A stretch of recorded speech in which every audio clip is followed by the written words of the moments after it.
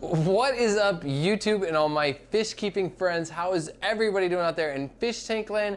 Today we're going to use hormones to induce breeding in Tetra fish. Don't go anywhere.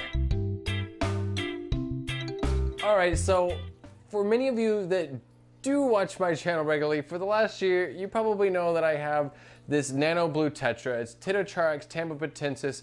I collected it about 2 years ago in southern Peru in the Madre de Dios River Basin, but I'm trying to come up with a way to get this fish to breed for me more regularly on a trigger. And so what I'm going to try to do today is use the hormones from one of my fry tanks and add it to one of my newly established breeding tanks with about 6 fish and adult fish, obviously, and see if that will induce breeding in these fish. So let's go check out these fish. Here on the bottom rack we have these 2 tanks. On the left hand side we have the fry tank, and if I get up close and I zoom in, you should be able to see all these fry. Now you're going to see about 100 plus adolescent fry in this tank. There's a lot of microscopic fry floating at the surface in this aquarium. There's 200 to 300 fish in this tank, to be completely honest, if you were to count every single one of them. But the goal is to take about 3 to 5 gallons of water out of this aquarium and add it to this tank here, which is another 10-gallon aquarium. There's about, actually, honestly, I think I have about 5 or 6 fish in here. I think there's more females than males in this aquarium right now, but I have not seen any fry at the surface. There's no signs of successful breeding right now. So the goal is, we're going to take some water from here. We're going to add it to this, and we're going to see if within a reasonable amount of time, if it'll actually work. I am so excited to have this tank of Tetra fry. It's been so awesome to watch, like having like 150 of these little baby Tetra fry in this tank, kind of schooling and creating their own new colony. Honestly, one of my end goals is to have an aquarium with about 150, 200 and a school in like a 150 or 200 gallon aquarium. And then the aquarium next to my fry tank, I have my 4th breeding tank of Nano Blue Tetras. This tank has about 5 fish in it right now. I think it's actually 3 females and 2 males right now.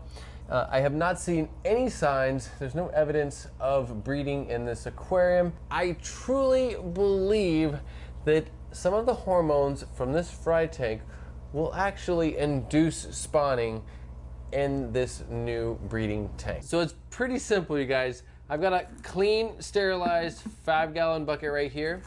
I'm gonna go ahead and use one of my pythons here, and I'm literally just going to get it going. And I'm gonna take some water from here. Like I said before, I'm gonna go ahead and go for 3-4 gallons. And then I'm gonna do a water change on this fry tank here, and not gonna do anything here. The water from this 5-gallon bucket is gonna be the top off for this tank, and that's what's hopefully gonna induce breeding in these Nano Blue Tetras. So you can see that there is one fry in this 5-gallon bucket that accidentally got sucked up. There's so many fry in this tank. So the goal here is to remove enough water from this tank to top off this tank. So you can see here the water level.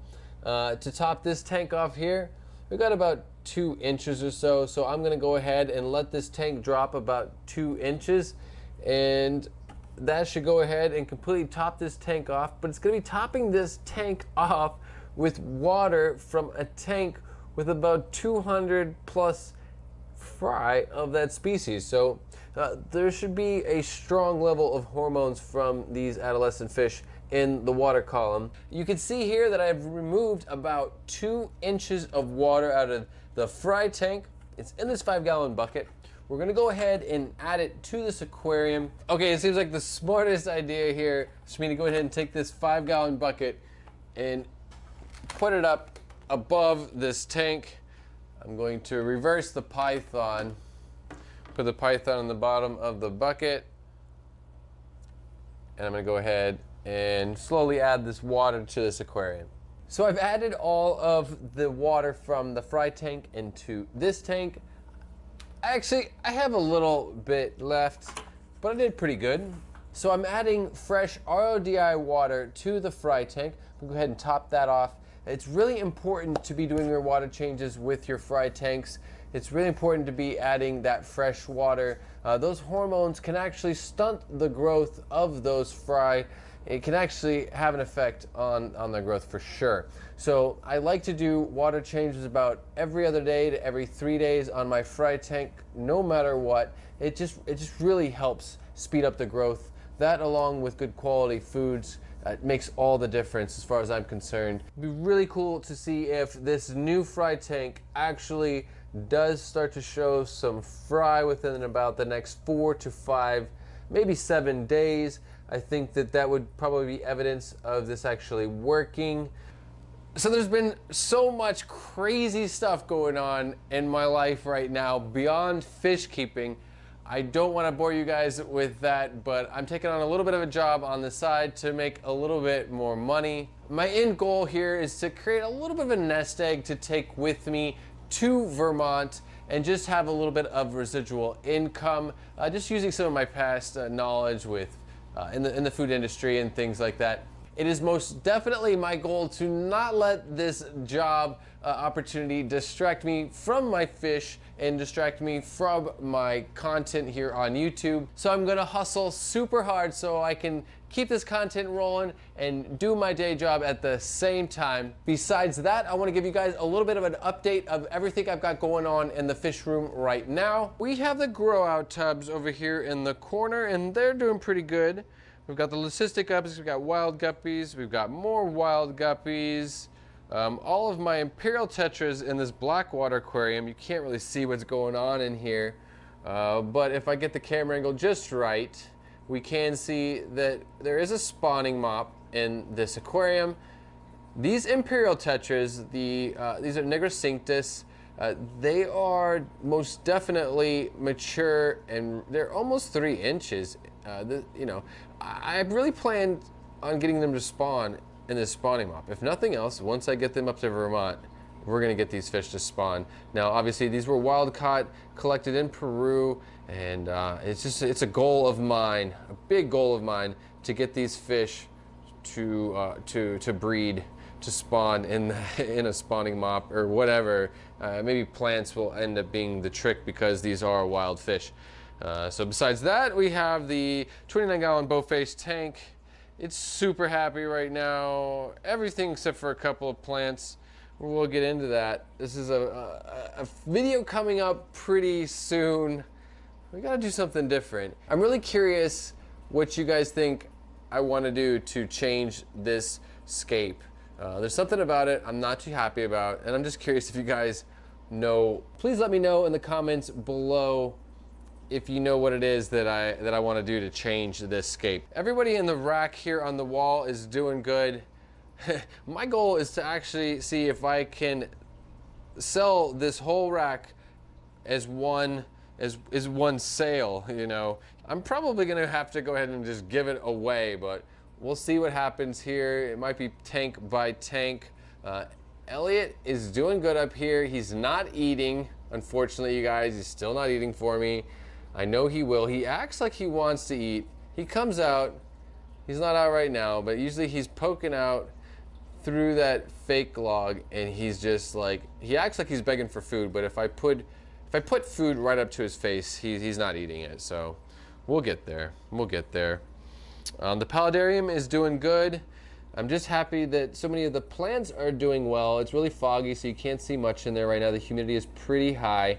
But it's gonna be crazy. I don't look forward to it. It's gonna be crazy having to tear this thing apart, and I'm probably just gonna have to get rid of it altogether. But I think I'm gonna make a video as I break it down to show you guys basically in reverse how I built it, because that was before YouTube. That's a pre-YouTube. So it'll be interesting when I break that down when it comes to moving and relocating. The yellow King Kongs are doing good over here. The bacteria bloom acts like it wants to go away sometimes. It starts to clear up if I just leave it alone.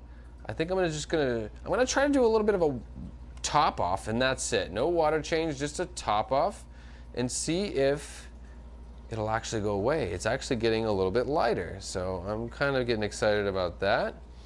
I definitely need to do a top off here and a little bit of fertilizer in this tank. That's me slacking, for sure, slacking. Once again, we gotta do something with this tank, you guys. I think we're gonna go black water.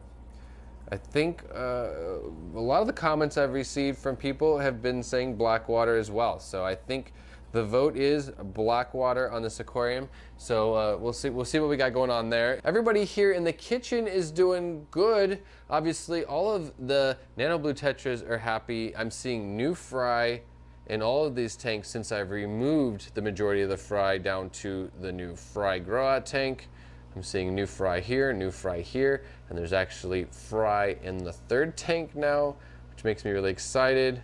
We'll see what happens down here with the fourth tank now that we've added hormones to it. We'll see what goes on there. I will definitely share all of this with you guys. Up here in this 10-gallon aquarium, we have some guppies that I collected not too long ago. These are a domestic mix, domestic guppies mixed with some black bar endler that I had growing out in a grow out pond, and you know, I shared that with you guys in a video last week. You guys can check that out in the card above, but they're doing pretty good. Now you can see here that I do have Alodia in this aquarium, the pondweed as it's commonly known. I have not had this plant in my fish room for quite a long time, for way over a year. And what's really interesting is about 4 years ago, I gave a little piece or two, a couple of little cuttings to a friend of mine, Deanna, which she watches my tanks when I'm out of town. And she has cultivated so much of it in her little grow out tubs throughout her property. I did a video about that. I'll put a link to that as well in the cards above. And you know, I went ahead and took a couple of cuttings, just a little bit of it, and I'm putting it here in this quarantine tank with these guppies for now. Just for the fun of it, I'm super excited to have this back like in my collection of plants. My killifish are doing well in their shoebox totes here. All these plants are doing pretty good in these vases as well. The hydrogen peroxide definitely made a difference, but they're balancing out. I could definitely add a little bit more water to that. You can see that the pennywort, that the hydrocotyl Japanese is doing pretty okay outside of the water, as well as the Hygrophila angustifolia that is starting to grow immersed out of this round bowl. My blue bolts are so super happy right now. It's so nice to see them out and about. And of course they're not out and about right now, but they've been so much more active, and I've seen a couple of females that seem to be buried, so that makes me really excited. I'm kind of bummed to have to move them just when I'm starting to get them breeding again. I do know that once I get back to the States, I'll be able to play a little bit more with my Caridina shrimp. But you know, it's just one step at a time, but I definitely look forward to doing more of that once I'm stateside. Well, I have to say, you guys, I am so kind of frazzled right now. There's so much going on. This is a culmination of so many things. I'm really, really excited though, and I'm really happy to be able to share this experience with you guys. Me moving back to the United States from here in the Caribbean, which I've lived here for about 20 years right now. It's a big move. It's really exciting, and once again, I'm really excited to be able to share it with you guys, share this journey, this passion project of working with fish and working with animal education, with young people and conservation with fish.